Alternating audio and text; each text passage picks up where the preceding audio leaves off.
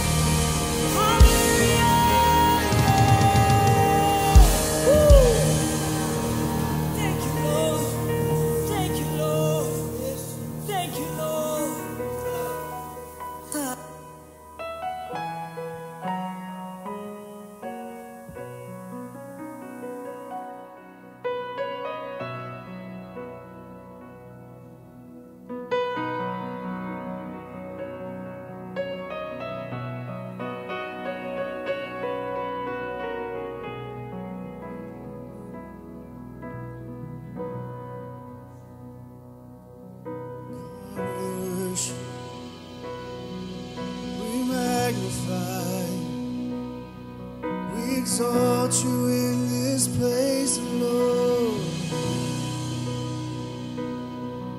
Lord, you are great and greatly to be praised. No matter what's going on around me, I'll lift you up. Above all things, above all things, I magnify you. Above all things, Lord, you are great and greatly to be praised. You are great and greatly to be praised.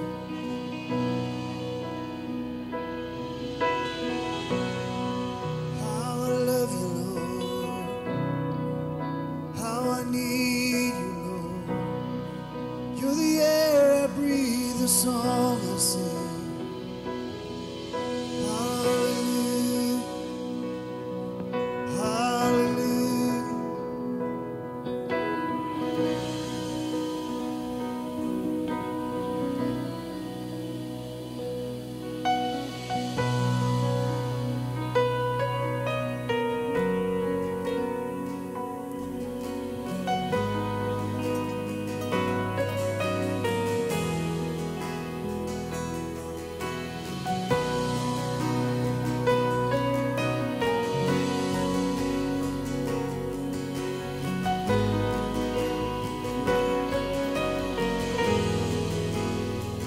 I choose to worship, I choose to bow. When there's pain in the offering, I lay it down. In every conflict, when doubts surround, though my soul is unraveling, I choose you now. I will praise you through the fire, through the storm and through the flood. There is nothing that could ever steal my song. In the valley, you are worthy, you are good when life is not. You will always and forever be my song. I build my altar right here, right now. In the midst of the darkest night, it won't burn out. For God, you're perfect, no matter what. In the joy or the suffering, I sing it loud. I will praise you through the fire, through the storm and through the flood. There is nothing in the valley, Lord. You are worthy. You will always. And when the enemy says I'm done, I'll lift my praises. When my world comes crashing down, I'll lift my praises high till the darkness turns to dawn. I choose to worship, I choose you now. When the enemy says I'm done, I lift my praises, yeah.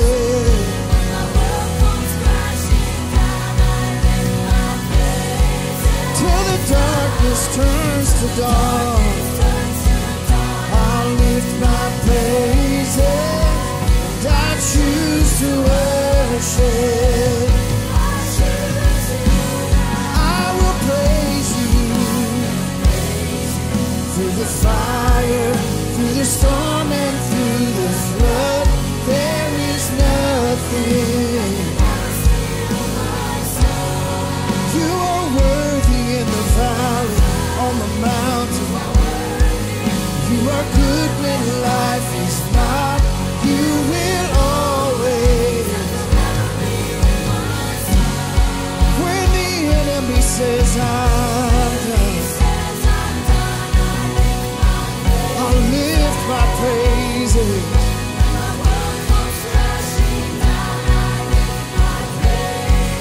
I'll lift you high, Lord. I choose to worship you. I choose you now. When the enemy says I'm lost, I'll lift my praises. And when my world comes crashing down, my praises high.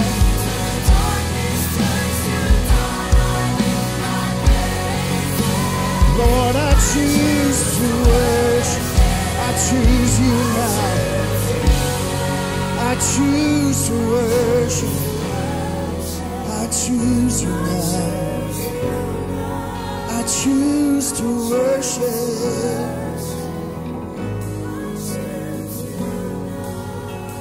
God, I choose you now. And I choose you first. I choose you first.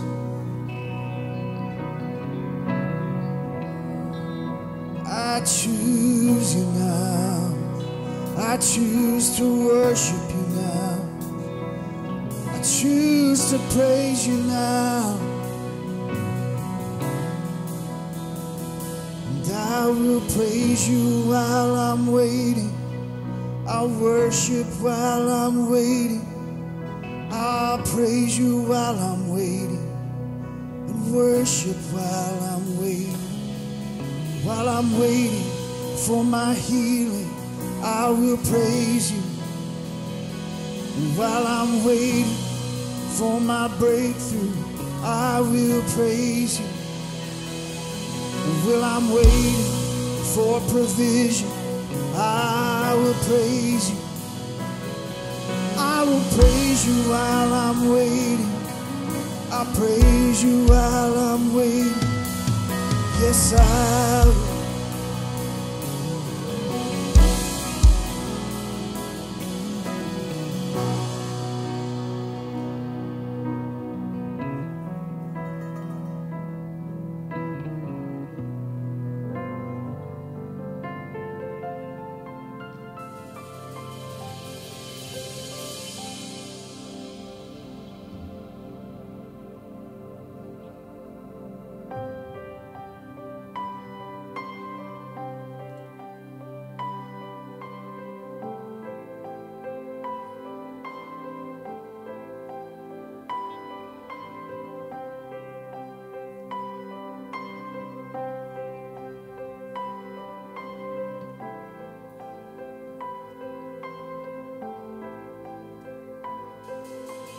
I just want to speak the name of Jesus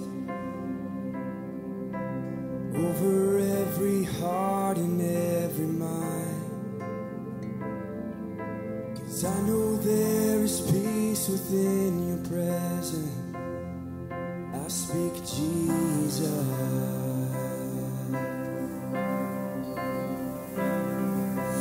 I just want to speak the name of Jesus till every dark addiction starts to break, declaring there is hope and there is freedom. I speak Jesus. Your name is power. Your name is healing. Your name is light. Break every stronghold. Shine through the shadows. Burn like a fire. Come on, let's sing this. I just want to speak the name of Jesus. Yeah. Over fear and all anxiety, yes, yes. To every soul held captive by depression, I speak Jesus.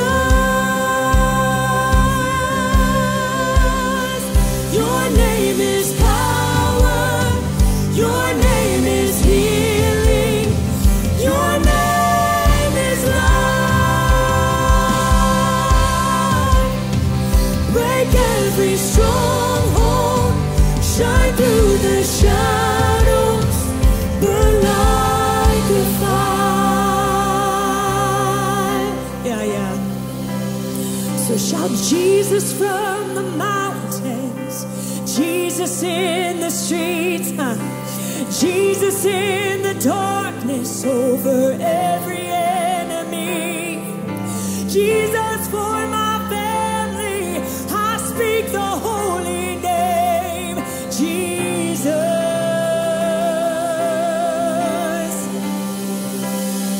Shout Jesus from the mountains, Jesus in the streets, Jesus in the darkness over every enemy. Jesus for my family, I speak the holy name, Jesus. Come on, every voice, sing it out. Shout Jesus from the mountains, Jesus in the streets, Jesus in the darkness over every enemy. Jesus for my family, I speak the holy name, Jesus. Come on, shout. Shout Jesus from the mountains, Jesus in the streets, Jesus in the darkness over every enemy. Jesus for my family, I speak the holy name, Jesus. Your name is power. Your name is healing. Yeah. Your name is life. Break every stronghold. Shine through the shadows. Burn like a fire. Your name is power. Your name is healing. Your name is life. Break every stronghold. Shine through the shadows. Burn like a fire. Burn like a fire. Yeah. Burn like a fire. Ooh. Burn like a fire. Like a fire, Hey. Burn like a fire. like a fire, like a fire, Burn like a fire. like a fire, like a fire, Burn like a fire. Jesus, burn like a fire. like a fire, like a fire, Burn like a fire. fire, like a fire, Burn like a fire. like a fire. Jesus. See how your name is Power. Your name is healing. Your name is life. Break every stronghold. Shine through the shadows. Burn like a fire. Your name is power. Your name is healing. Your name is life. Break every stronghold. Shine through the shadows. Burn like a fire.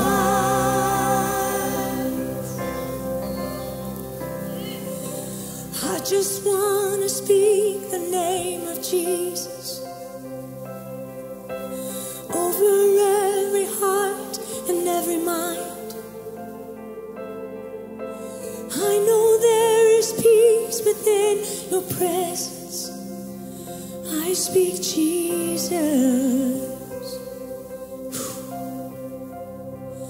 I speak Jesus. Jesus.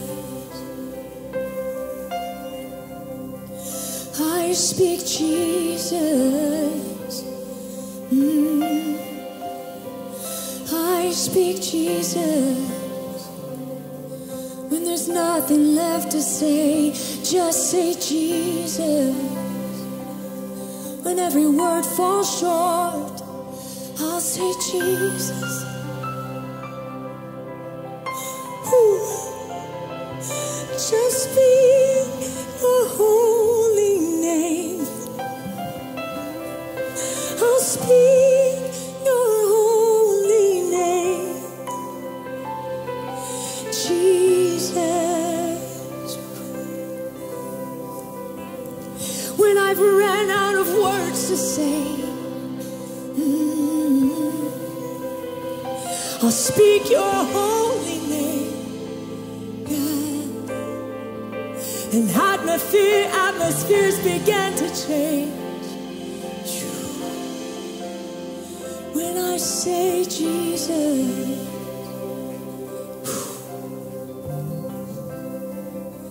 Jesus. Can we lift our hands? Jesus.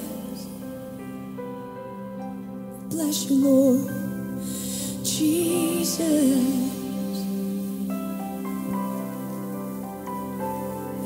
Jesus.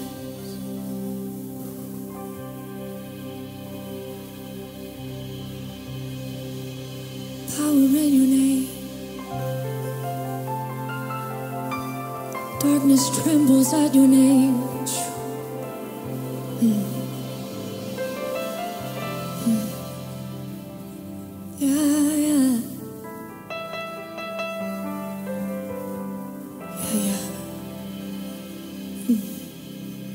Silence fear. Jesus, Jesus. You make the darkness tremble. Jesus, Jesus. You silence fear. Sing it out. Jesus, Jesus. You make the darkness tremble. Jesus, Jesus. You silence fear. Jesus, Jesus. You make the darkness tremble. Jesus, Jesus. Yeah. You silence fear. Oh, Jesus, Jesus. You make the darkness tremble. Jesus, Jesus. Hey, hey. You silence fear. Jesus, Jesus, you make the darkness tremble. Jesus, Jesus, your name is a light that the shadows can't deny.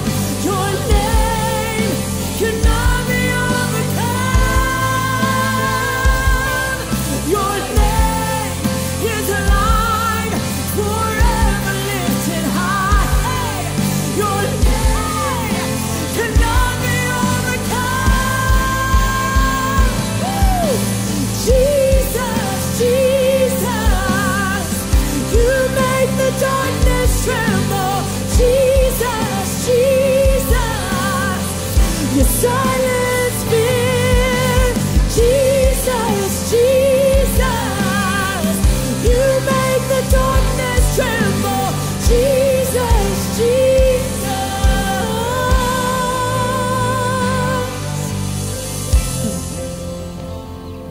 Woo! Ah. We carry your name. Hey! Oh, you've given us your name. Oh. Oh. Jesus, Jesus. Jesus, Jesus.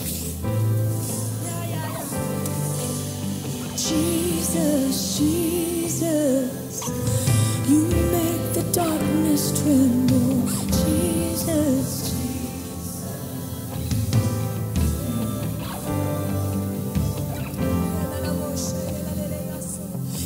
worship Him.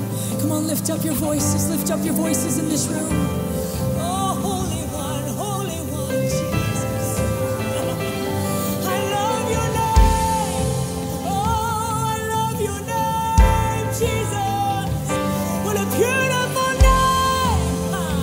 What a beautiful name. Oh, woo. How powerful is that name? How victorious is that name? Jesus.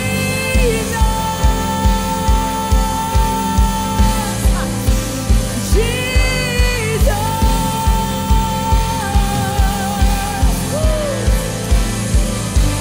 How marvelous is your name? How mighty is your name?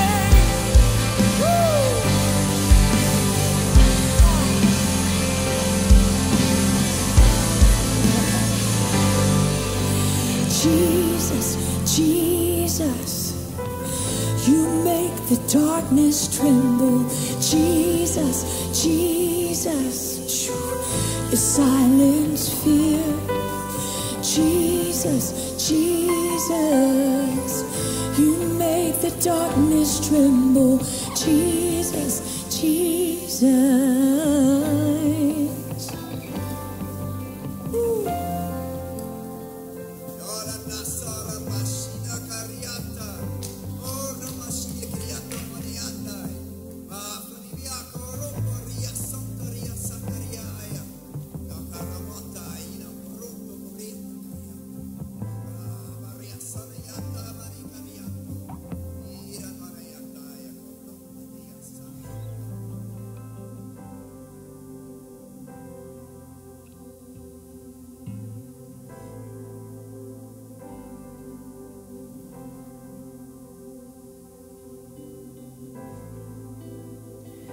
Hallelujah. Who has the interpretation of that word tonight? Thank you, Jesus. Thank you, Lord.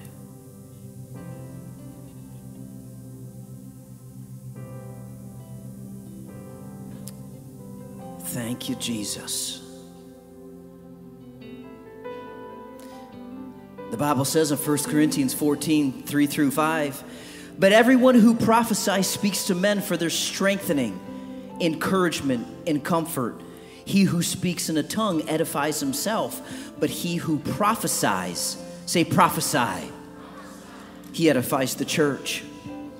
I would like every one of you to speak in tongues, but I would rather have you prophesy. For he who prophesies is greater than one who speaks in tongues, unless he interprets, so the church may be edified. It's New Testament. If we're going to have a corporate word come forth in tongues that we don't understand in English, we need a translation of what God is saying. Hallelujah. Don't be scared. Who has the interpretation tonight?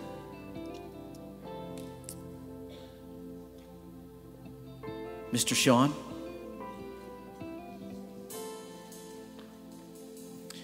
I hear the Spirit saying,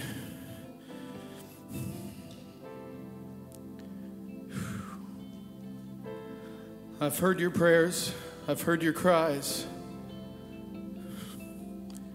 Don't be alarmed, because I'm still here. But where has your fire gone? Where has your fire gone, church? Where is my fire that I have put inside of you to burn away the things that need to be burned away? This land needs this fire. Bring forth this fire that burns, this fire that never stops, this fire that quenches and takes away the darkness. It lights up the skies. Where have you gone? Where have you gone? I hear your calls, but what are you doing? What are you doing? Are you worrying about yourself, or are you worrying about the Son? I hear your cries, but stand up, fight, and burn. Hallelujah. Jerry, come on up here, buddy.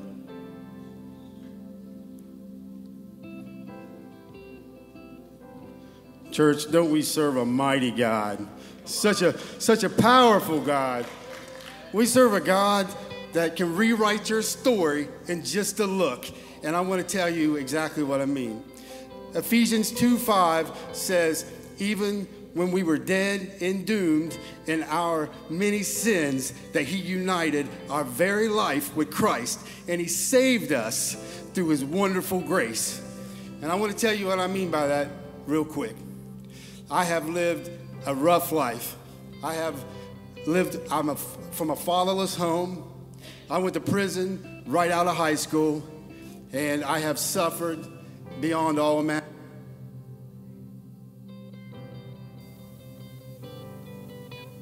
I have suffered my entire adult life. I have not known what to do with myself. And I was on the verge of divorce, and my sins were catching up with me. And I'm sitting in my truck one day, just crying uncontrollably, knowing that I can't do anything about it. God brought me to the doorsteps of this church, and I begged for help.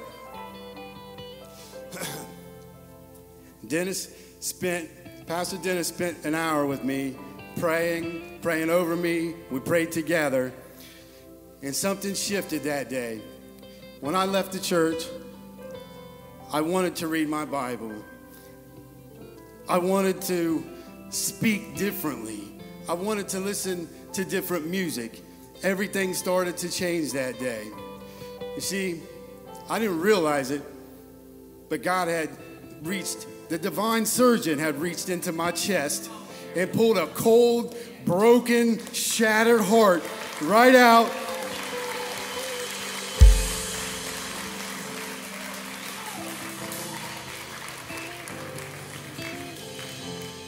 And he replaced it with a healthy, beating heart, and he put his name all over that heart.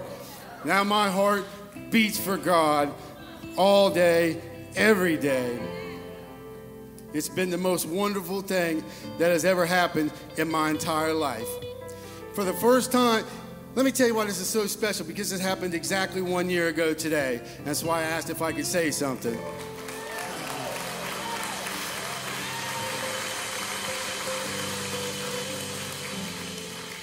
For the first time in my life since I was a child, I have experienced peace, I've experienced joy, and I've been able to love again when that was nothing that I could do with my broken heart. And I thank you so much for that, God. All the glory is God. I didn't do anything, I just received it. He did it, his timing was perfect. I was on the brink of divorce, and let me tell you a little secret. I love my son so much. He means the world to me. And I was actively passing generational curses to my son, and you don't even realize you're doing it. And when he intervened just at the right time and made it possible for me to now not transfer those generational curses, but he's given me the power to fight those curses. He's given me the power to stop it. And I pray that it stops on my back. It doesn't go to his generation or the generations after that, his kids. It stops right here, right now. I've lived a life as a rebel, but I tell you, it's my pleasure to now, I don't fit in it still, but now I'm a rebel for Christ. And it's my pleasure to do that. Let me pray with you. Heavenly Father, divine healer, I hope that you put your name on everybody's heart that hears my voice in this room. Heavenly Father, we're nothing without you. Please guide us, lead us. We worship you, Heavenly Father. Generational curses stop right here today with anybody that hears my voice. Heavenly Father, you're too powerful. You're too powerful. Thank you so much for all you're doing in our lives. Please continue to bless us and be with us. In Jesus' name, amen.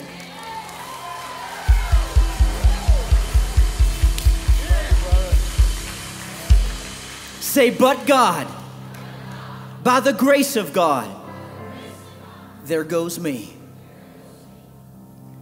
Jesus over everything. Mike, the blood of Jesus, bro. The blood of Jesus. You can't say that enough. There is nothing that we do outside of the blood of Jesus that makes us righteous. Our righteousness is like what? Filthy rags. Whew. Lift your hands one more time in this place tonight, would you please? Online, wherever you're at, we say this, but we put faith behind this tonight. There is no distance in the spirit realm. God is touching your heart right now. He's awakening the rebels' hearts and turning them soft for their righteousness to Him. If you'll only receive, if you'll only believe. Jesus, tonight, we just thank you for the work that you're doing. And Lord, we just lift you up above every circumstance, every disease, every doubt. Lord, every man-made thing that we've done that's going to burn up, Lord, we put down tonight. It's useless. It serves no purpose. Nothing eternal is going to come from us. So tonight, Lord, we exalt you over all of that. Lord, all the hidden areas, the secret places, Lord, the places we are self-deceived. Lord, Heavenly Father, tonight we ask you to begin to reveal those things to us so we can see and we can change. Lord, we don't want to leave this place the same way we came in. Lord, we give you all the glory in that. All the glory in everything in the mighty name of Jesus. And everybody shouted, what? Amen. Amen. Well, hey, it's a good Wednesday night. You need to turn to somebody and say, Happy Wednesday. It is so good to see you tonight. Welcome back to the Rock Family Worship Center. All of our friends online, we love you. Glad you're with us tonight. Amen. Now we got to dismiss our youth, our preteens, our children's church right through those side doors.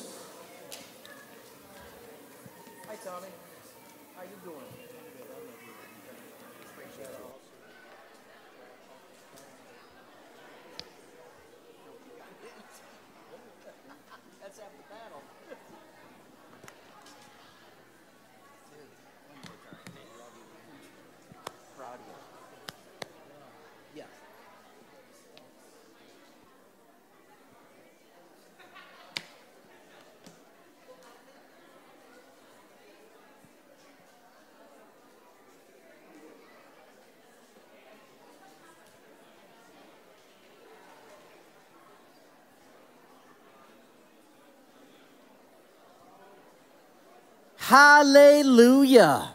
Can somebody give me an amen tonight? Are you awake? Are you excited? Are you ready for more? I lost you on that part. And I'm trying, Nancy, I'm trying, Gary. We're going to do this one more time. Are you ready for more? All right, we're there. Well, we welcome you back. Thank you so much for being a part of our service tonight. If there's no you, there's no us, right? So thank God that you came out tonight and said, I want more of Jesus. Well, we're going to go to the next step tonight. We're going to take the tithes and offerings. If you need an envelope, raise your hand. And if you want to make an offering, we take those too. Hallelujah. Online behind me, easy, safe way to give. If you have not downloaded the app for your phone, please do that. There are so many benefits. We have so many things available to you through the app on your phone, all right? So if you've not done that, please do that. And as you're getting ready to do that, I want to call up our favorite Kingdom Keeper person, Mr. Gary Nangle. Would you please come up here real quick? Hey, it's getting close to Sunday again. 8:50. We're going to do something special. We're going to pray upstairs for this country. Do you think we need prayer for the country? Well, why don't you just come on up and give us a tryout? And you don't have to say a word. Just come up and just support us. Kelly, come on up here, sis. Hurry up. Come on, Kelly. Yeah, 3 cheers for Kelly. Yo, yo, yo. You don't want to miss it. I am not a morning person at all, and I can't wait to be here on Sunday mornings at 8:50. We definitely have some movers and shakers up there, and things happen. And it's kind of like an appetizer to the service. a little bit of Holy Spirit before the whole meal. So we would love to see everybody there, and we'll always make room for one more. That a girl. Gary, I never knew what Nancy meant by saying you're her little appetizer. Now I know. Isn't that something special? I love it, Kelly. So come on out Sunday, 8:50, right? Yes, don't forget about that. Everybody's welcome upstairs in the upper room. Hallelujah. All right, ushers, come on up if you will tonight. Amen. Lord Heavenly Father, what an honor it is to give to you tonight. Lord Heavenly Father, to sow seed in the ground that you've prepared. Lord, I pray over everybody here tonight within the sound of my voice that they will open up their hearts. Lord, that their ears will hear and their eyes will see what you have for them. And Lord, that you are opening up relationships, opportunities, thoughts, and ways for increase to come into people's lives so they can sow into your kingdom. We thank you for that in the mighty name of Jesus. And everybody shouted, what? Amen. Well, guys, if you will, go ahead and pass the buckets, the baskets, the brown things. We have a few more things going on. Actually, we got a lot going on. I'm only going to share a few things with you. But we have, men, we have the Ark Breakfast coming up this Saturday at 9 o'clock. Yeah. You know, guys, we've got a lot of catching up to do. I'm just going to be honest with you. Nicole, the We Are group, they had 86 ladies at the bonfire on Sunday night. There was a few husbands, too. We batted cleanup with the leftovers. And my wife, she preached. Holy schmoly. I figured I had to learn how to run a daycare because she's taking my job. But what a blessing to see all those ladies out. And I believe they had a cool time, but a good time. And nobody wrecked their cars coming off my hill. Bonus. Bonus.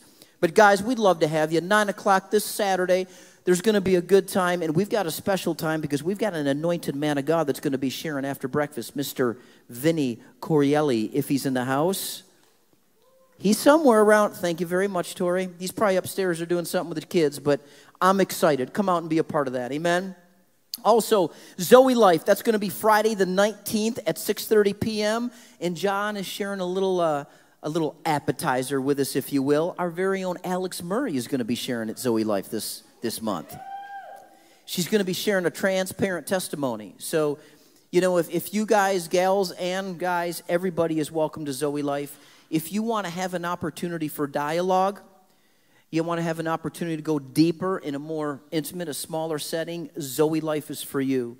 It's a great time. And there's going to be childcare, right, John? Going to be childcare, so no excuses. Come out and be a part of that. Amen. And also, with this is hot off the press, Venture, our young adults, Sunday, 11:21, we're going to have a guest minister. We're going to have Jonathan Wiley coming back. And some of you young adults know him. He's part of the Shuttlesworth family. He married into that family, but this man is a fireball. This guy loves the Lord, and he really connects to the heart of God. So he's going to be back on the 21st for the young adults. And I just encourage you, if you're graduated from high school into, let's say, 35-ish, and you're just saying, I want a place to connect. I just don't feel like I really belong anywhere. Come out to Venture. They have childcare, married, unmarried, single, divorced. It doesn't matter. We want you to be able to connect with people your own age. Amen? Awesome. Well, we're going to do something for the next few minutes a little different tonight. I had the privilege a while back to meet a godly leader in this community that is leading the charge for something that's been around since 1850, 1860, and that's the Salvation Army. And the gentleman that I'm going to call up, he's the major that is stationed here, and to know him is to love him. I'm telling you. When you meet the guy, you realize he has a heart for God, and he's a heart for God's people, and I believe he's assigned to this area for such a time as this. Amen? And you know what? A lot of people don't know much history about the Salvation Army, but when you go back and look at how it was started with William Booth, that guy was fire.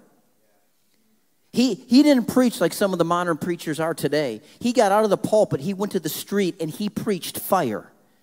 He was a part of setting, I think it was in England, setting England on fire for the things of God. And this is his favorite quote. I've got to share this with you. You got to see where this man came from and what the roots are of the Salvation Army today. He said this. He said, the chief danger that confronts the coming century will be religion without the Holy Ghost, Christianity without Christ, forgiveness without repentance, salvation without regeneration, and politics, oh, come on, hear me on this one, politics without God, and heaven without a hell. Whew. Does that sound like some of these mega pastors preaching on YouTube or Facebook today? Not really. But this is the fire that this move of God was birthed out of. And I'll tell you something. This man that I'm going to introduce to you tonight, he's going to share for the next few minutes about the vision and what's going on right now here in the valley. I believe this is his heart.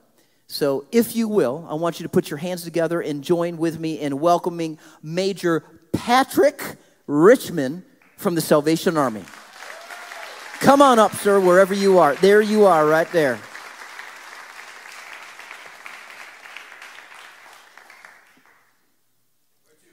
Brother, get up on stage. You wouldn't know it, but this guy's only about 25 or 30. Nine.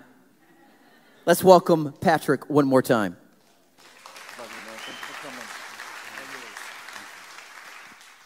Well, good evening, family. Good to see you. Man, it is good to be a part of the body of Christ. Amen? Amen. Amen. With Christ as our head, and we are the parts that just, thank God, we are a part of the body of Christ. I am honored to be able to stand before you this evening as a servant of Christ and to share with you what the Salvation Army is in Parkersburg and the 6 counties that we serve. The Salvation Army of Parkersburg is just a small cog of the Salvation Army International. But we're only going to talk about Parkersburg tonight because that's where our heart is, right? Our heart is here. Our heart is at school just down the way. Our heart is in this house of worship and praise tonight. Our heart is at Vienna Walmart. Our heart is where we are and where we live. And so I hope and I pray that this tonight is an opportunity to see the Salvation Army's heart, to see hope as it marches through this community. And so I thank you so much again, Pastor, for the opportunity to stand before you tonight. Romans chapter 15, verse 13. New Living Translation puts it this way. I pray that God, the source of hope, will fill you completely with joy and peace because you trust in him. Then you will overflow with confident hope through the power of the Holy Spirit. Amen and amen. May the Lord add a blessing, the reading of his word to our hearts this evening. So, I've been in this Salvation Army for the last 2.5 years here in Parkersburg, West Virginia, and I've had 6 other appointments before that. Just came here from Danville, Kentucky, which is just south of Lexington. Then before that, we were up in Ashland, Kentucky, still part of the MOV, kind of cool. And then before that, we were in Nashville, and then we suffered for 5 years. We suffered for 5 years for Jesus down in Florida. It was awful.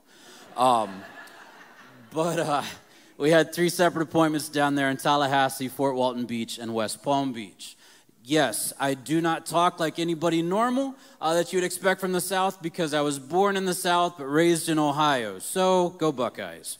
All right. Thank you, thank you. I'm here all night. Been married to my beautiful wife of 19 years. Her name is Carrie. She is the best thing in my life under Jesus.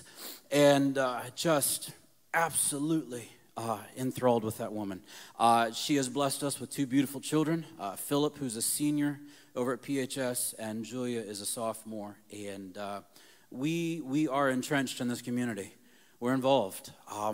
We're not just a happy face that wears a uniform and tra-la-las through the day. No, we're here to work. We're here to serve. We're here to be a part. And so thank you again for the opportunity for us to be a part with you tonight. What we do here in Parkersburg. So I don't know if you all know this, but we have an emergency shelter. We're one of 2 outfits here in Parkersburg, us and Latrobe Street, and so we kind of share the same community when it comes to the needs and the struggles and the police call-ins when it comes to a majority of our community. And so we have an emergency shelter which houses men, women, and families with children.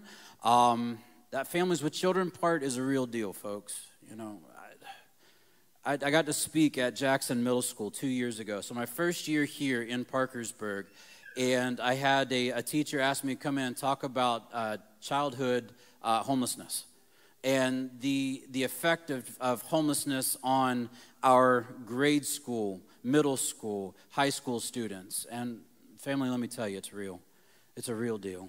And I pray that we're a place of hope and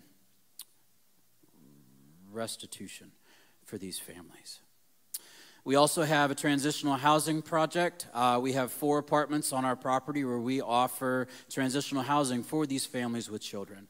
That when they graduate from the shelter and they're moving along their way through very intensive case management, that we're able to then get them through transitional housing into a permanent home. And again, we talked about breaking those generational curses. Generational poverty is a real thing, folks. It is a real thing, and the Salvation Army is determined to be an effective change on generational poverty for God's glory. Amen. We have social services, which we offer rent, utility assistance, as well as food from our food pantry, and also clothing vouchers and furniture vouchers from our thrift store. Hey, anybody been to my thrift store recently? Shame on you. No, just kidding.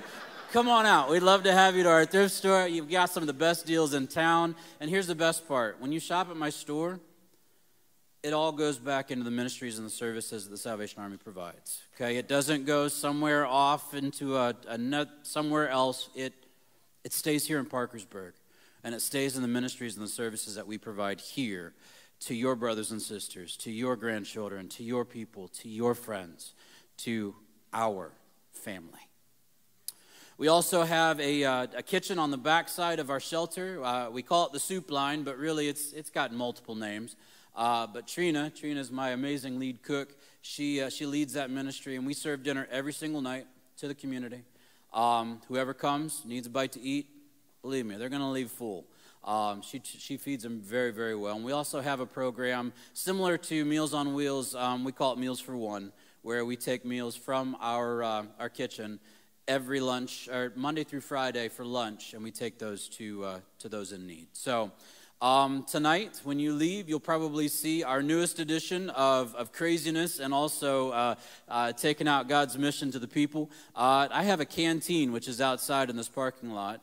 It's called a RU, a Rapid Response Unit, and it has the ability to take hot meals anywhere. I mean, it's a beautiful, beautiful piece of machinery. It's going to be in the Veterans Day Parade tomorrow, and then it's also going to be at my kettle kickoff, or our Christmas kickoff, on Saturday. All right, I've bored you with all the fun stuff. So, this is what we need from you. Better yet, this is how we can come together. As a body of Christ, helping the body of Christ, amen? As different parts help different parts, we're going to celebrate together, amen?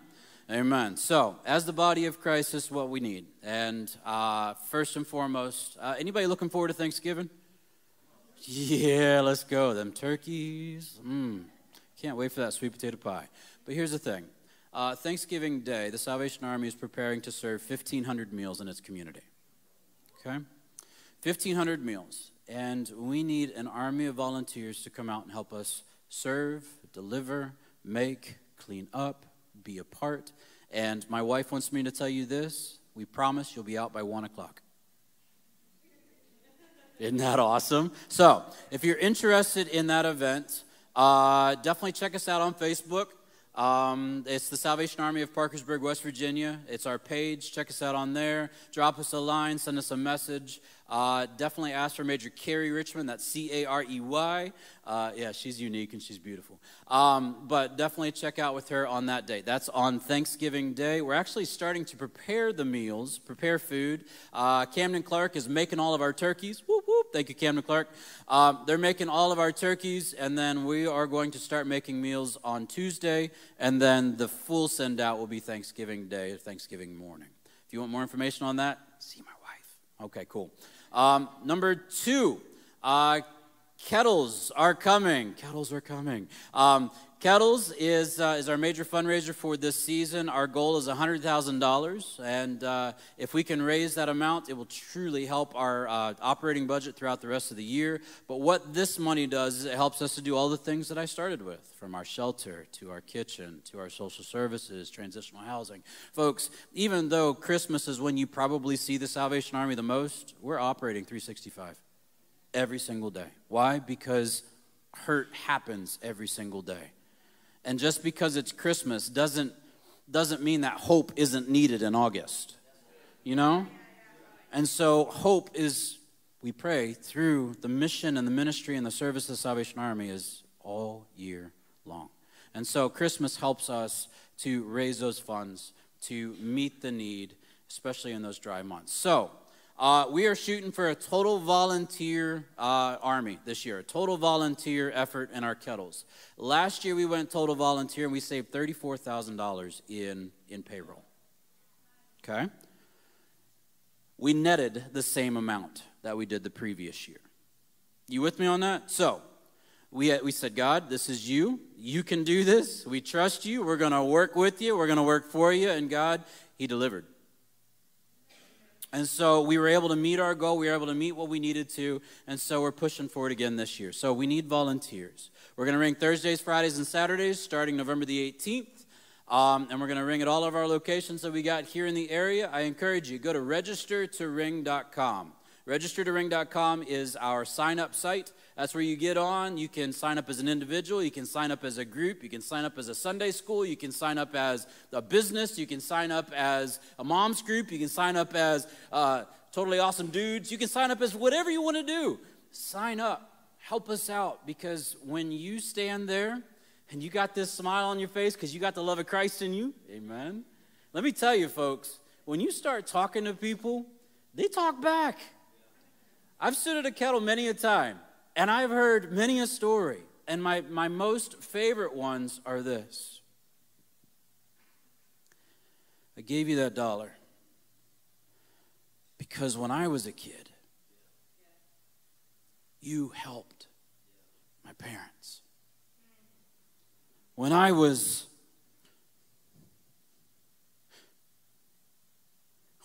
at war, I can't tell you how many World War II veterans growing up would put their $1 and said, you were the one that was there for me. Folks, when we as an army, I'm going to adopt you. Here we go. You ready? You're now part of us. Okay, congratulations. You're an Avenger. But we as the army together can make sure that hope marches on. That hope that I read about, that's not just for you and me and the goodness of, ooh, praise God. That's for the whole world. And so let's be instruments of change. Let's be instruments of hope. Let's be effective at the calling He has placed on each and every one of us. That His hope in us would be seen, felt, and heard by those around us. I'm going to be outside here tonight as we get ready to leave and as we go. Is there a bite to eat too? Man, you guys are amazing. You know, that's my favorite. When we meet, we eat. Yes. But I'm going to be outside. If you have any questions for me, please don't hesitate. My name is Patrick. I love you. I'm thankful for you. I can't wait for the body of Christ as we are joined together, serving others. That's others with a big O, folks. As we serve others, may God be glorified. And may His kingdom come here in us and through us. To God be the glory. Amen.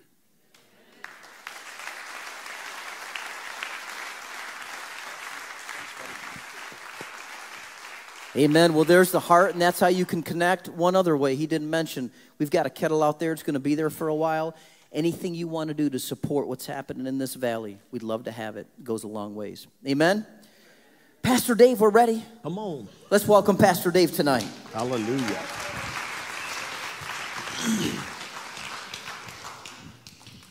You know, I just want to say I have the utmost respect for the Salvation Army as an organization, because we ran a volunteer, I don't know what, I'm trying to remember what we called it, but it was like we got contacted at the Jackson Church back in the 90s, and we ran a volunteer thing for like 10 years where we did everything.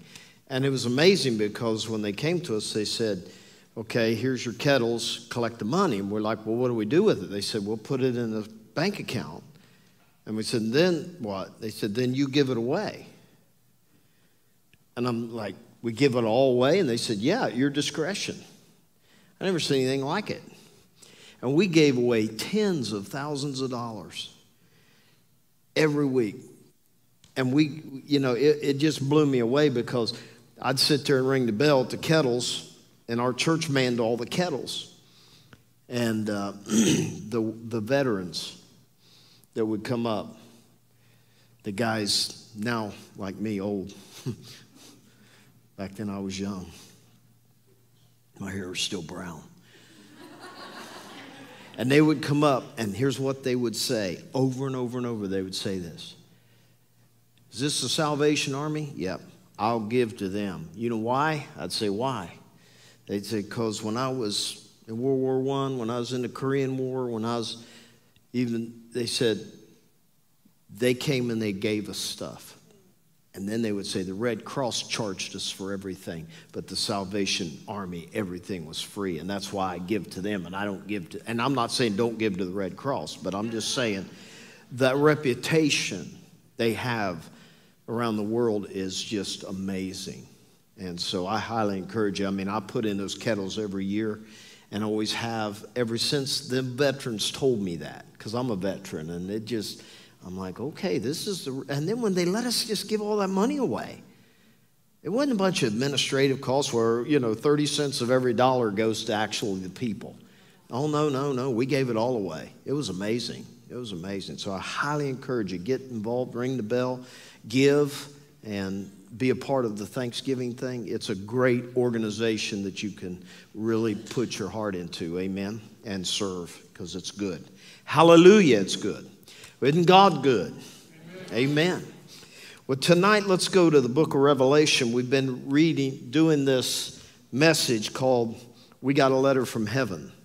And we've been talking about the letter that, of course, was written by John on the Isle of Patmos, but specifically Jesus instructed John to record 7 letters to 7 churches in Asia Minor. Someone said something to me this week. Well, I didn't realize all those 7 churches were in Turkey, what we would call today the nation of Turkey. And that was Asia Minor, and that's where they were all at. They were kind of a conglomerate. And I've said last week, when you read these letters, this is real time from heaven, so to speak. Because this is the only thing we have. The book of Revelation is what we have that Jesus specifically spoke, red letter print, so to speak, person to the church. And I don't know about you, but I would love to know what he would say about us. I mean, if Jesus was to write a letter to the Rock Church tonight, I would love to know what it would say. Well, I already know what it would say, because it's in these letters. Because each one of these letters emphasizes different things in culture and history. And each church is emphasized. But one thing I've learned in my years of serving, I can identify with these letters at different times in my life. I mean, one week I'm like, Laodicea, that's me. I've been compromised. The next week I'm like, man, I know I've left my first love. I'm back at Ephesus. And so as you read through these letters, when I was in Bible college, they primarily taught us that these letters corresponded with the church age, in the sense of the first couple of hundred years was this church, the second couple of hundred years. But I don't agree with that, because I can find myself in these letters just in my 35 years of preaching, I can find myself in these letters more than once. And I can identify with these letters. So we've been through a couple of these, and tonight we're going to pick up on Christ's letter to Pergamum. And again, when you read these, you realize that here are, it'd be like, Jesus writing 7 letters to the Ohio River Valley. And he picked out 7 churches in the Ohio River Valley who were experiencing things. Well, how many of y'all know it's different in Athens, Ohio than it is in Parkersburg? It's different it's different in Charleston than it is in Parkersburg. It's different we have churches all through the Ohio River Valley. And I'm telling you, the difference is amazing. We got Mike here tonight. Mike, stand up, Mike. Oh, yeah. Hi, Mike. Hi. Mike's from our Columbus church in Reynoldsburg. And by the way, Mike preached his first message up there about 2 weeks ago. Did a fantastic job. And you know how I know you did a good job? Because I still remember what you preached. You preached on the living water and the symbolism of on the feast of the last day of the great feast, the feast where the water was brought. I learned from that message. Amen. It was very encouraging and very good. And that's why I know it was a good message, because I remembered it. Amen. I don't even remember what I preached last week, but I remember what you preached. Amen. But we have this church in Columbus. You talk about day and night.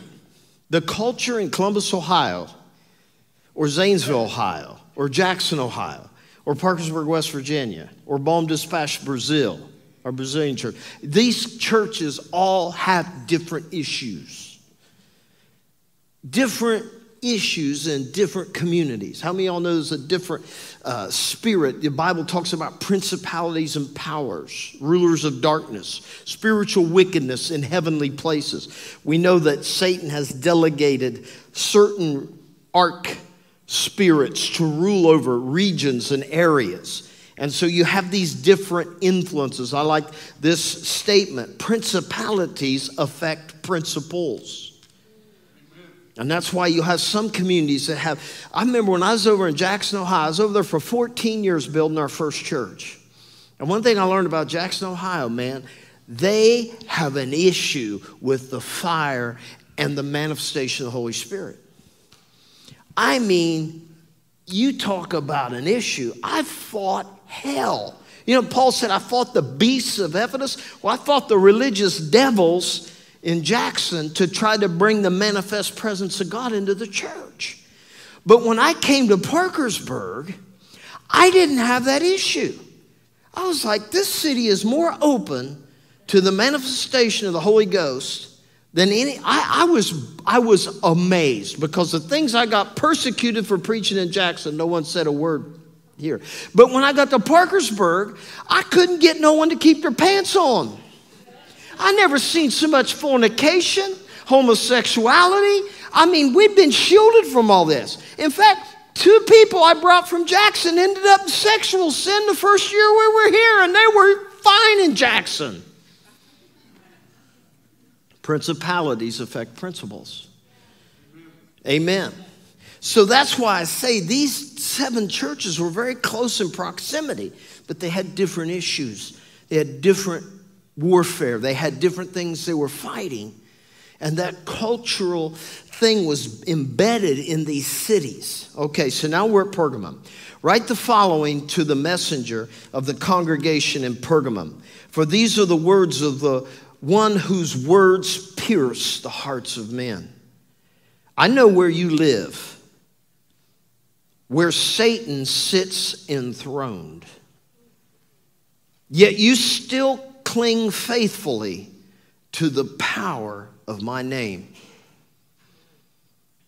I know where you live.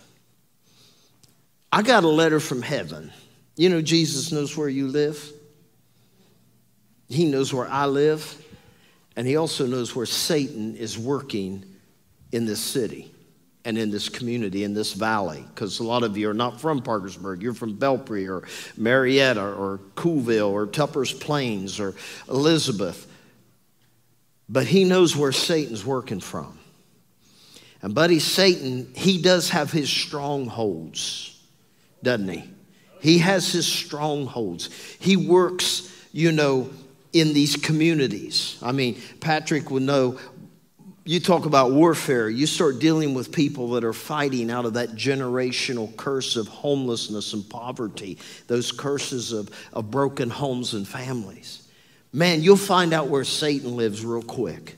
You'll find out where he fights the hardest. And Jesus knows that. He knows where he's working from. He said, yet you did not deny the power, and you stayed faithful in my name. You didn't deny your faith in me, even in the days of my faithful martyr Antipas, who was executed in your city where Satan lives. Now, tradition says that Antipas was a disciple of John, and that he had been commanded by the Roman government to offer sacrifice to Caesar, and he refused. He would not sacrifice to Caesar.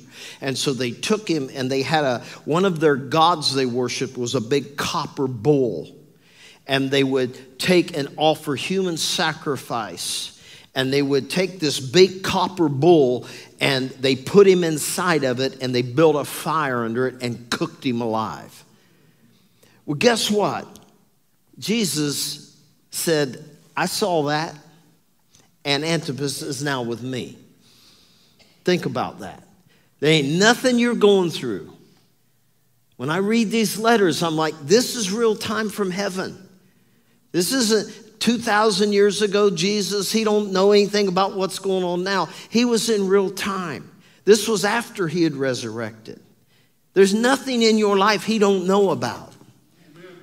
Anything you're going through, he is in the midst of it. Amen. He is in the midst of it. We talked last week about how important it was to understand that our trials are literally being examined by God to see if our faith is genuine. That is so important to remember. We will be experiencing these sufferings. He said, nevertheless, I got a few things against you. This is the problem with preaching in America. We got all the blessings, but nobody's communicating God's issues with the church. You know, in the tongue and the interpretation that came forth after worship, the question was, well, first of all, the statement was, I hear your prayers and I hear your cries. As Sean was interpreting Joe's tongue. I hear your prayers and I hear your cries. But where's your fire? Now, some people immediately would disqualify that and say, well, that don't sound like Jesus. What Jesus are you talking about? What Jesus are you talking about? The Jesus of the Bible? Because every time he talked to a church, there was only one of 7 churches that escaped admonishment or rebuke or a demand for repentance. And that was the church of Philadelphia. We'll get to that. So out of seven churches, 6 churches, he said, look, you're doing good here, but here we got a problem.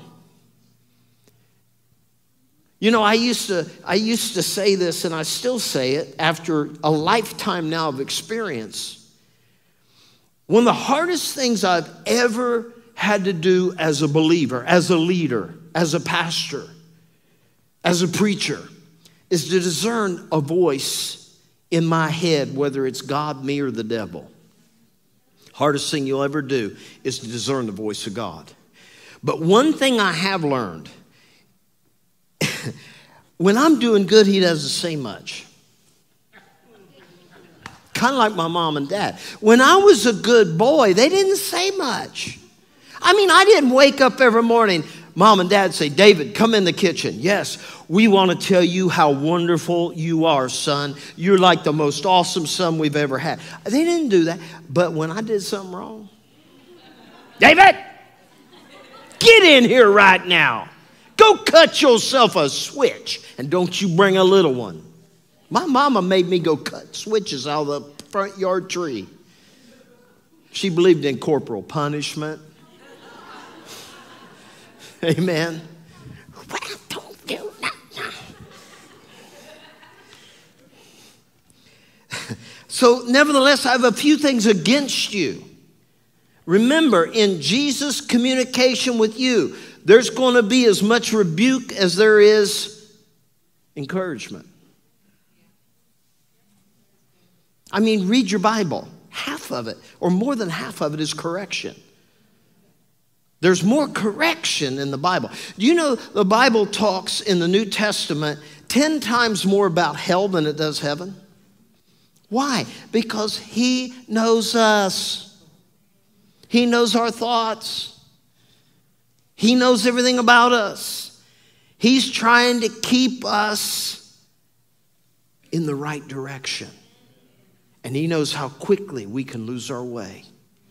So he said, I got a few things against you. There are some among you who hold the teachings of Balaam, who taught Balak to entice the Israelites to eat things that were sacrificed to idols and to commit sexual immorality. Now, we've talked about this before, but again, we're living in a day where every time you turn on your television, now on a commercial for life insurance are two girls kissing. You see what I'm saying? I mean, it don't matter what you do. Sexual perversion. There's very seldom you turn on your TV and two married people are shown. It's always, unmarried people that are shown or insinuating that they're shacking up, they're having sex, they're doing this. Eating things sacrificed to idols. Now, that's not a problem in our culture. I mean, you don't go down to the Walmart and you go to the meat counter instead of the vegetable counter where you should be. Just thought I'd throw that in for free. You go to the meat counter and there's a section that says marked down meat. Not because it's going out of expiration date, because it was used in a sacrifice to Dagon, a demon god. So they marked that meat down. But that was what their culture was facing. So they were constantly being told by certain people, you're a Christian now. It's okay to eat that meat. Well, apparently not. Because Jesus said over and over in the book of Revelation, I got this against you. You keep eating that meat that was sacrificed to idols. So if he was okay with it, he probably wouldn't have sit and said, I got this against you. In our culture today, it goes back to, well, I'm a Christian, so I can, well, cussing did nothing to me. I'm a Christian. If you're still using obscene language and cursing as a Christian, Jesus would write you a letter tonight and say, I have this against you. You're still cursing like a sailor. You're talking like a filthy person of the world. You're using language that does not represent me. Or you think you can, because you're a believer and because Jesus is in your heart now, you think you can fornicate. You think you can have sex without being married. Balaam, and this is what you got to see. You got to back up and see the big picture. So I've accepted Jesus, and when I accept Jesus, the Bible teaches about this hedge of protection. The Bible teaches that I have authority. Luke 10:19, behold, I give you power over all the power of the evil one, and nothing shall by, or power to tread upon serpents and scorpions, and nothing shall by any means harm you. Woohoo!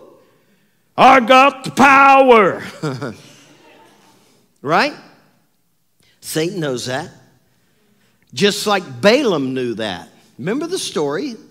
This is the guy that got rebuked by a donkey. Well, what did Balaam do? Well, according to Moses, Balaam knew, Balak hired him. Curse Israel. He said, I can't. God's blessed them. How can I curse what God's blessed? This went on over and over. So finally, if you read that story, it appears like it's over. But you got to go back, you got to move forward in time where Moses comes back and recounts what Balaam did later. He could not curse Israel. So he said, but I'm going to tell you what you can do, Balak. You see, the reason you can't curse them is because they're in a covenant with God. And part of their covenant is they're not allowed to have sexual immorality in their camp. They can't commit sexual sin. So take the prettiest girls you got. Take the prettiest girls you got and dress them up and put them in the doors of their tents and entice the young Hebrew men to come in, get them drunk and have sex with them, and then the curse will come and you'll have power over them. And that's exactly what they did.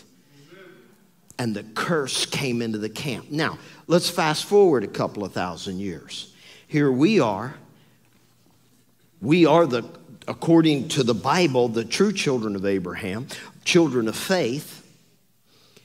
We've been blessed by God, and we can't be cursed. A demon, what power does a demon have over you right here tonight if you stand in Jesus' name? None. So what does the devil do? The devil knows if I can get you in sin, I could beat the snot out of you. You try to rebuke me in Jesus' name when you're doing what's contrary to his name, and it'll be a big joke in the spirit realm. And so you say, come out. You know, I'll tell you a true story. I was first started pastoring over in Jackson, Ohio. There was a church that was flourishing.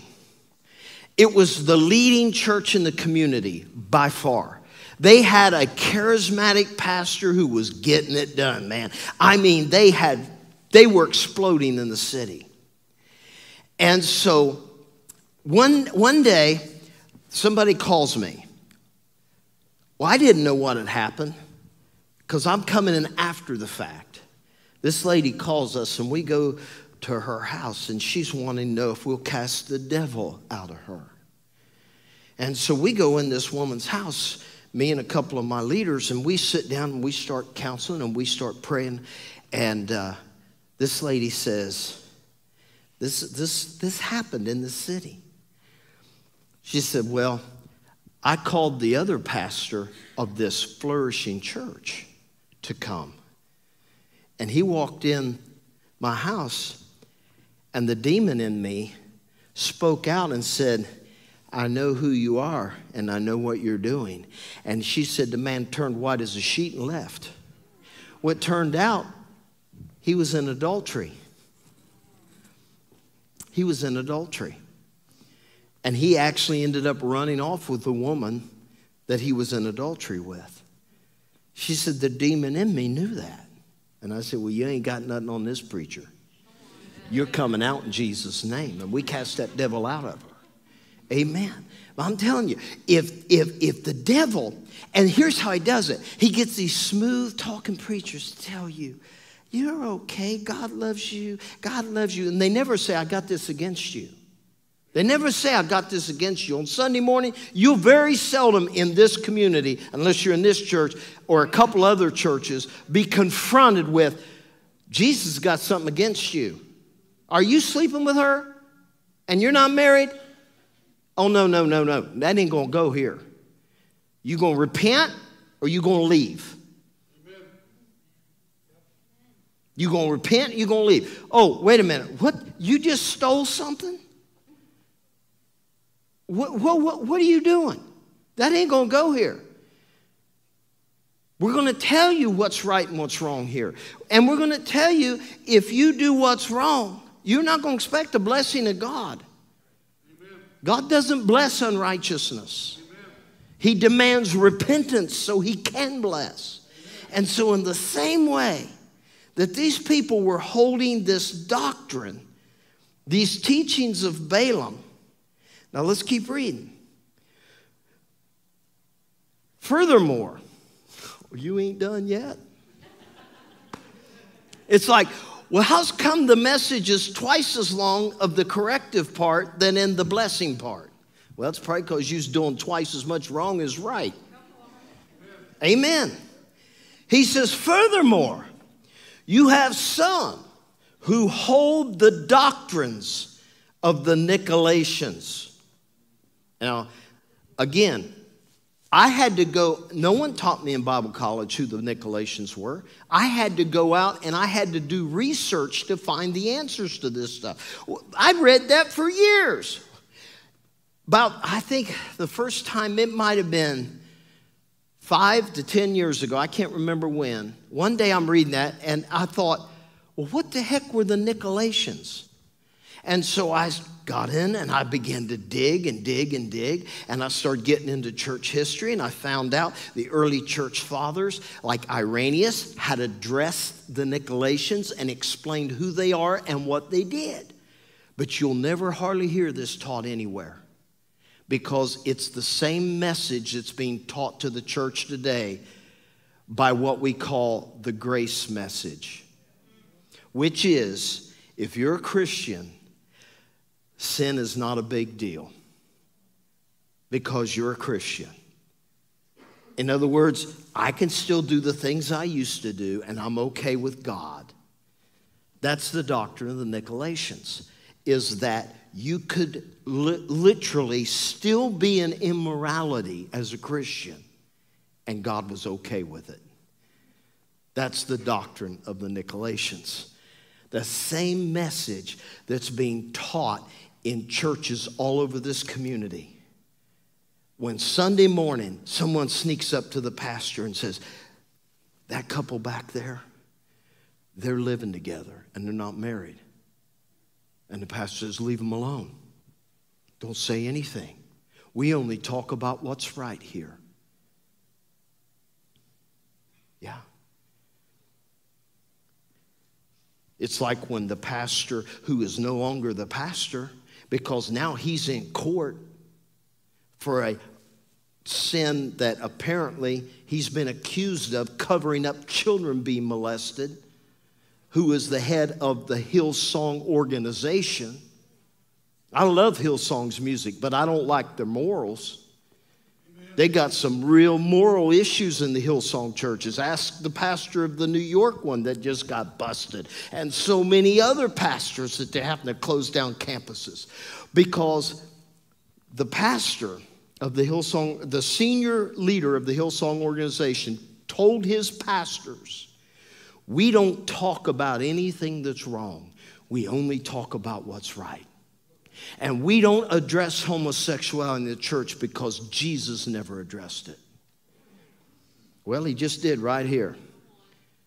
Sexual immorality takes in pedophilia. Sexual immorality takes in homosexuality, pornography, prostitution, bestiality, fornication, and adultery. All those fall into a category Jesus calls sexual immorality, because there's only one moral sexual practice, and that's between a husband and a wife in the marriage bed. That's it. Everything else is coded immoral. Amen. But we don't talk about that in this church. Leave them alone. Leave them alone. No. It's crazy, the things going on. I remember T.D. Jakes. I love T.D. Jakes. I wish I could preach half as good as the man can. The man is gifted by God. But when he sits and looks at Oprah and says, and he's questioned about, what are your views on homosexuality in the church? And his answer is, on national television, I am evolving and I have evolved. Well, what the heck does that mean? Is God evolving? Didn't he say, I am the way, the truth, and the life? My word is truth. Everything else is a lie. I am evolving and I have evolved. They asked Joel Osteen, what do you think about it? That's above my pay grade. Well, then get out of the freaking pulpit. If you aren't qualified to address sexual immorality, you should not be behind a pulpit leading people in spirituality. Bring me on Oprah and ask me what I talk about it. I'll tell Oprah and the whole world it's an abomination in the sight of God. It's perversion. It's demonic. It destroys human people.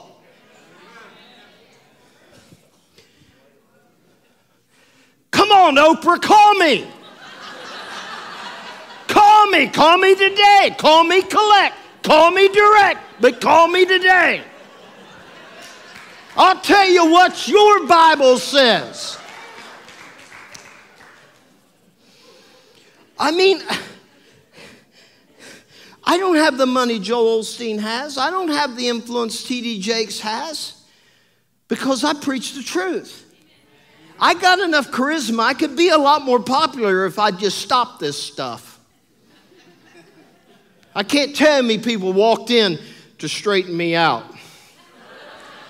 Now, if you just tone it down, one man told me, we'll fill this place up 3 times on a Sunday. And I looked at him, I said, that's not my goal. And he said, what do you mean that's not your goal?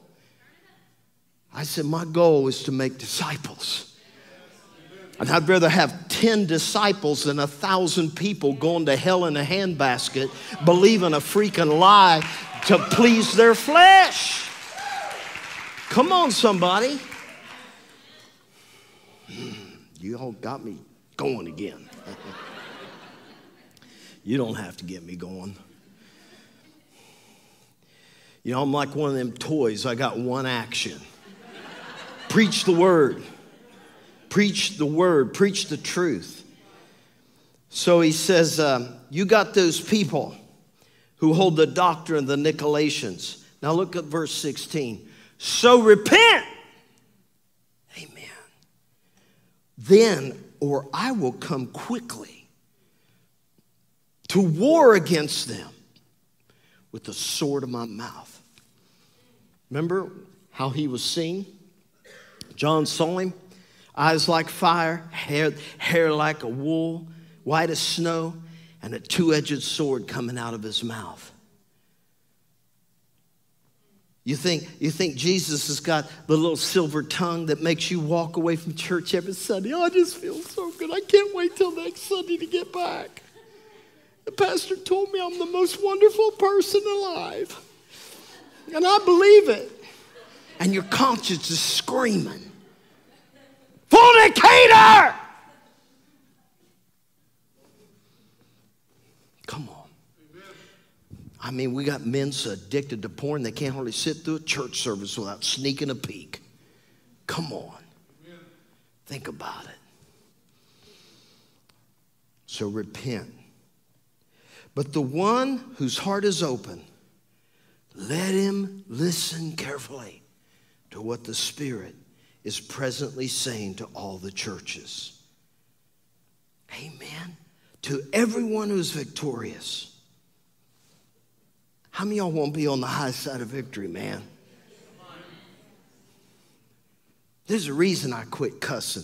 There's a reason I haven't had an alcoholic drink since 1982. There's a reason I ain't got an ounce of pot in my car right now and I haven't rolled a joint since 1982. There's a reason I've been married for 41 years this December to the same woman and I am faithful to her since 1982. There's a reason my children are not ashamed of me.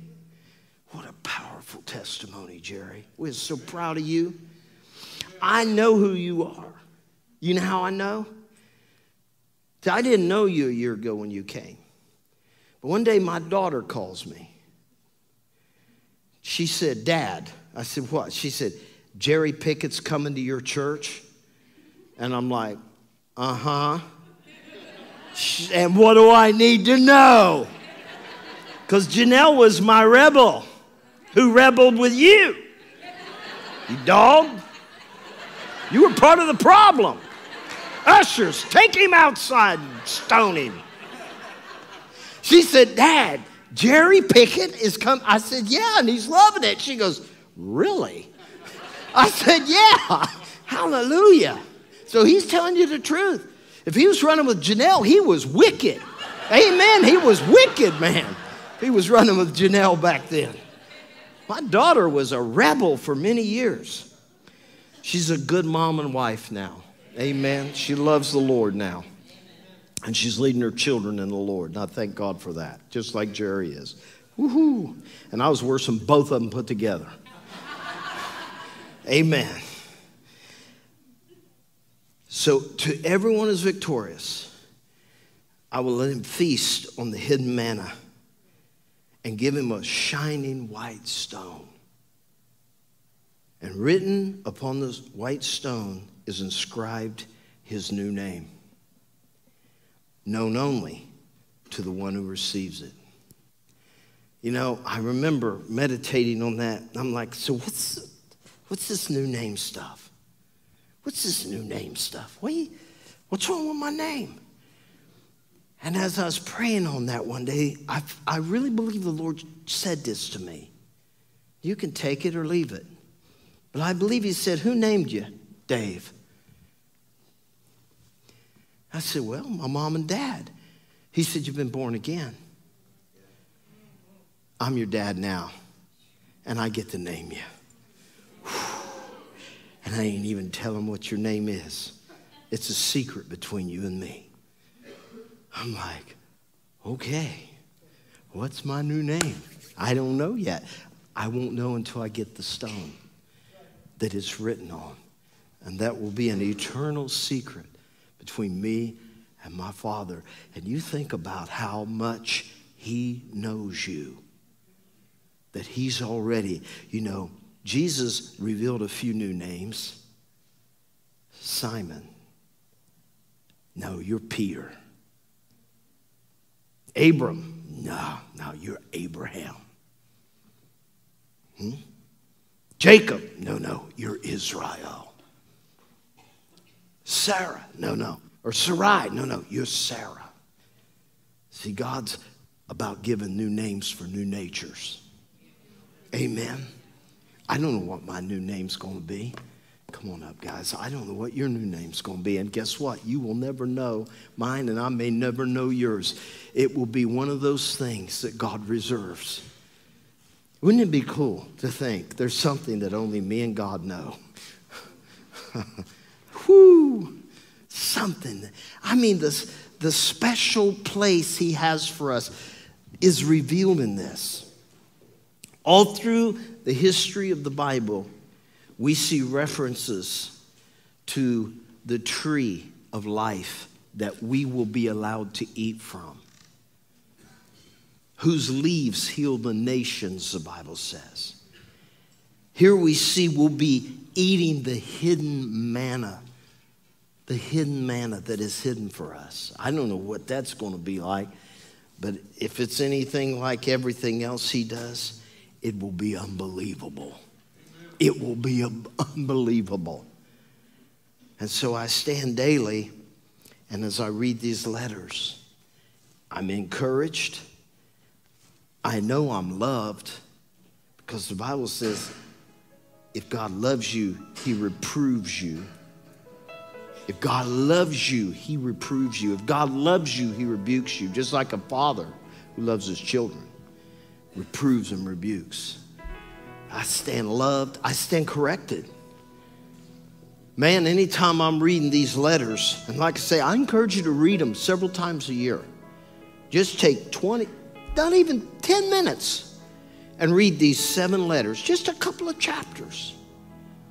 And I promise you'll find yourself over and over and over, but this time you'll be in a different letter, because you're in a different warfare. You're in a different season of life. You're in a different relationship. You're in a new job. You'll find yourself in your job on these letters. You'll find yourself in your home. You'll find yourself abroad. You'll even find yourself in your church in these letters. Amen. We got a letter from the King, guys. We got a letter from the King. Let's stand tonight.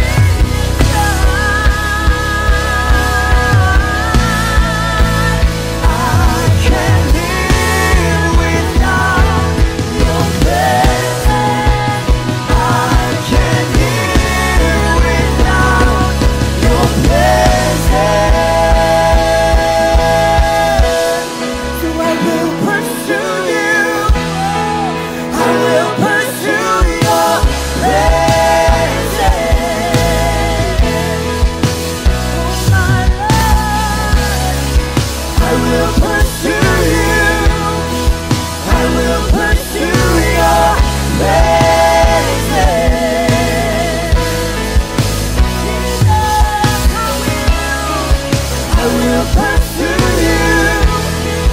I will pursue your praises. My Lord, I will pursue you.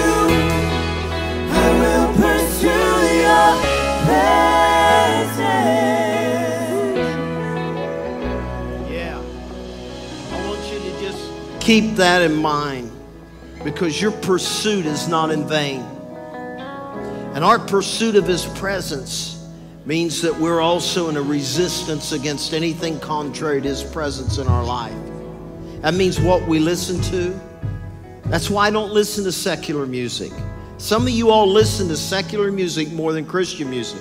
Hey, it's a free world. You can do all you want. But I promise you, you're not edifying your spirit. You're not edifying your spirit by listening to there's some filthy people out there, folks. Look at their lifestyles. Do you really want their wisdom just because it pleases your flesh? I mean, we got parents trading their children's spirituality for maybe the hope of a sports scholarship, because they can't be a part of the church because they're at some practice or chasing some ball around America every night. I'm not against sports. I'm against the idolatry of it. Whenever you have to choose between corporate worship and your service to God in your time, your finances, and everything else, to me, that's equivalent to eating meat sacrificed to an idol. Anytime you can't say no to entertainment, even though it's contemptible to God in its presentation. Believe me, I get so aggravated. You can't watch nothing anymore. It's laced with filth. I know, and I hate it. But guess what? Your pursuit is not in vain. And for every pleasure of the flesh you give up on earth, you will be rewarded eternally in heaven. And believe me, the hidden manna is better than some perverted movie or show that you're going to watch. And you're like, just to watch a good movie, I've got to put up with fornication, drunkenness, drugs, homosexuality. I've got to accept it all as normal, or I can't enjoy this program. Oh, I know, I hate it, man. I hate it. I hate it. But that's the way we live today. Amen. And every time we remember what it's all through the scriptures. Jesus said it, but the principle's all through the scriptures. A little leaven leavens the whole lump. That means the little things we think aren't harmful show up when you go to pray and nothing happens. It shows up when you say, in the name of Jesus, come out! And the devil smiles at you and says, and who are you? I know what you did last night. I was with you at 1 a.m. on the computer. You gonna cast me out? I don't think so. Come on. Let's not compromise our authority in Christ by being seduced like Balaam taught and like the Nicolaitans taught the people of God. It's just as relevant today as it was in AD 90 when this was written. Amen. It's just as relevant today. Thank you for coming out tonight.